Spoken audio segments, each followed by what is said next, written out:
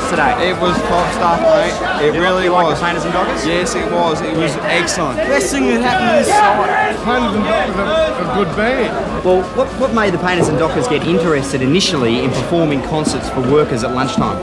Well, the first one was, it's called Bands on Building Sites, Bob's, and the first one was done as part of the Melbourne Music Festival. They had 4 bands on the sites, at different sites, and we were one of the bands they wanted, and that's and we did one last Thursday, and these guys demanded that we do a gig or they're going to go out on strike, so we thought we'd come back. We're here for the workers. Today was a religious experience.